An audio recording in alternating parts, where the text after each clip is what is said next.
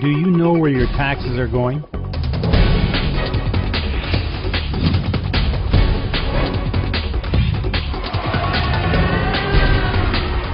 In 2008 and 2009, the U.S. Farm Service Agency lent nearly $30 million to factory hog and poultry farms to build or expand their facilities in the state of Missouri alone.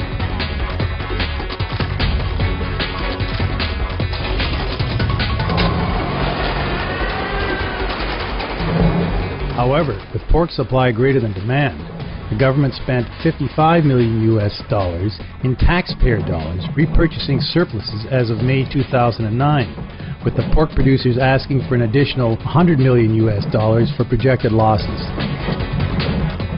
There were big promises made that these barns would just revitalize a region and a community and bring in all these jobs, etc. And that hasn't happened. There's a 10 to 15% mortality rate in these hog barns because of the confined way they live.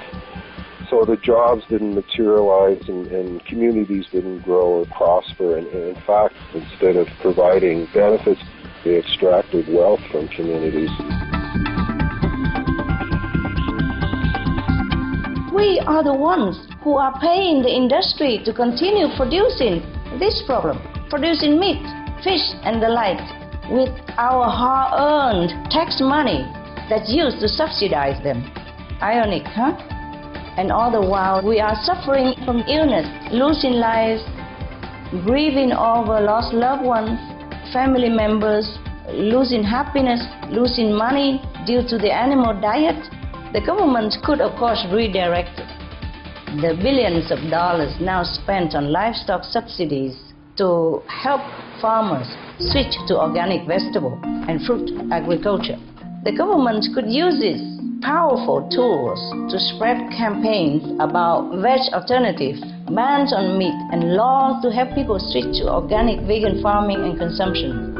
A global switch to a veg diet could even save the world government a lot of money, as much as 80% of all the climate mitigation costs of $40 trillion by year 2050.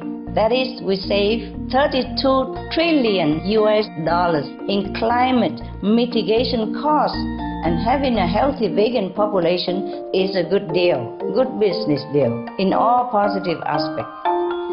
Be veg, go green to save the planet. For more urgent details, please visit www.suprememastertv.com/b-veg.